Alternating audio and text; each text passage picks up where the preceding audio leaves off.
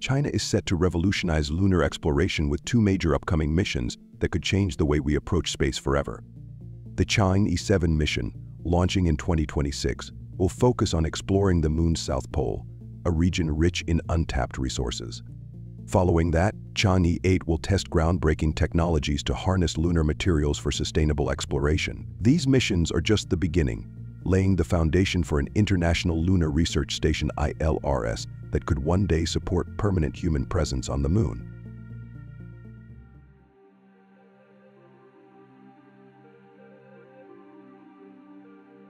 Let's start with the two stars of the show, Chang'e-7 and Chang'e-8. These aren't just any regular space missions. Chang'e-7, slated for launch in 2026, will focus on one of the most exciting and scientifically rich regions of the Moon, the South Pole. This region has long fascinated scientists because of the potential resources it holds, including water ice.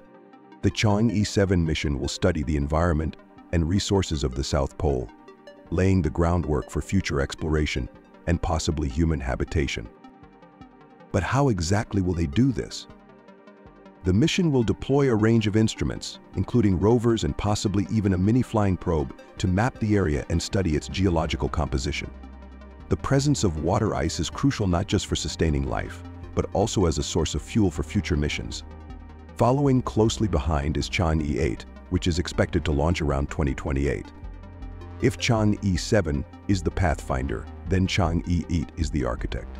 Its primary mission will be to test technologies that are essential for long-term lunar habitation, particularly in situ resource utilization, a fancy term for using the Moon's resources to support human activities. This could mean everything from mining materials to build habitats to producing oxygen for astronauts. In situ resource utilization is the cornerstone for sustainable space exploration, and it's what will allow us to create permanent outposts on the Moon without relying entirely on Earth for supplies. These missions aren't just stepping stones, they are the foundation for the International Lunar Research Station ILRS, which we'll explore further in the next section. The Chang'e missions represent an incredibly calculated approach to lunar exploration. Each step builds on the last, moving us closer to the ultimate goal of a permanent presence on the Moon. With Chang'e-7 surveying resources and Chang'e-8 testing technologies, China is carefully crafting the infrastructure needed for long-term exploration. These missions are much more than data collection exercises. They are preparing the Moon to become a second home for humanity.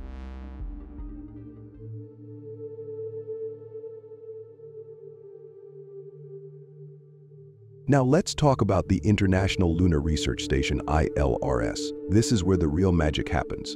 The ILRS is a joint initiative by China and Russia to establish a permanent base on the Moon, primarily at the lunar South Pole. The plan is split into two phases, and it's one of the most ambitious lunar projects we've ever seen. The first phase, expected to be completed by 2035, involves constructing a basic station model that will operate within a 100-kilometer radius. This station will allow for continuous scientific research, with robotic and possibly human explorers conducting long-term studies on the Moon's surface.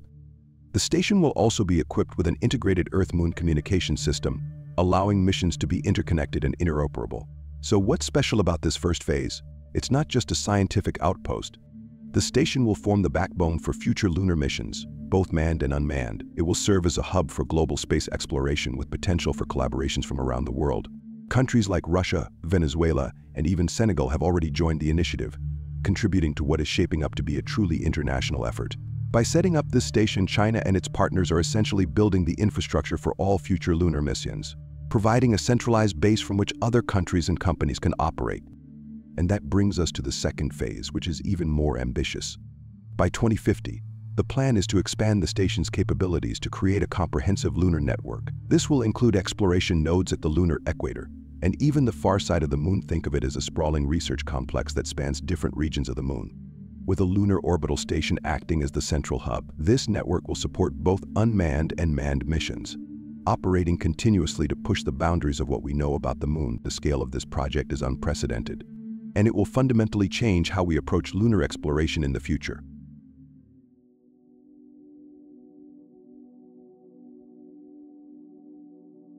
The ILRS is not just a technological feat, it's also a symbol of global cooperation. China's lunar program has attracted a diverse set of international partners with over 10 countries and more than 40 organizations involved.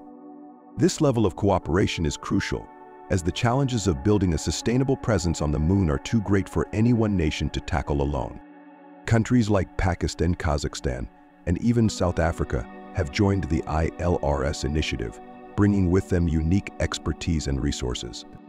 But it's not just governments getting involved. Private companies and research institutions are also playing a key role. For example, Nanospace, a Swiss company, and Thales Group from France are contributing their cutting-edge technologies to the project. One of the most exciting innovations coming out of this collaboration is the plan to create a wireless network on the moon. Yes, you heard that right. There will be wireless networks on the moon. This is crucial for enabling interconnectivity between various missions, from robotic explorers to human landings. Wireless communication will allow for real-time data sharing and coordination between Earth and the lunar base, making missions more efficient and safer. But it doesn't stop there. The Chang'e-8 mission will also explore the feasibility of growing food on the moon, a key component for long-term human habitation. Scientists are looking into ways to grow vegetables in the harsh lunar environment, which could one day make the moon self-sufficient for human explorers. This level of technological innovation, combined with international collaboration, makes the ILRS a game-changer in space exploration.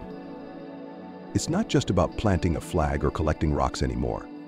This is about building a sustainable future on the moon, one that involves countries and companies from all over the world. By pooling resources and expertise, the ILRS is setting the stage for the next great leap in space exploration, and the possibilities are truly endless. As we've seen, China's upcoming Chang'e missions and the International Lunar Research Station represent a monumental shift in how we approach lunar exploration. These missions aren't just about gathering data. They're laying the groundwork for a future where humans can live and work on the moon.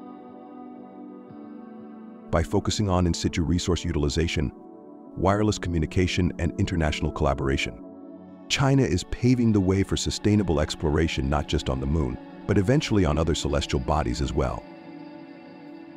The partnerships being formed today will shape the way we explore space for generations to come. And while the ILRS may be years away from completion, the steps being taken now are crucial for turning this vision into a reality. Thank you for watching. If you enjoyed this video, don't forget to like, share, and subscribe for more updates on space exploration and scientific discoveries. And don't forget to leave a comment down below. We would love to hear it from you. See you next time.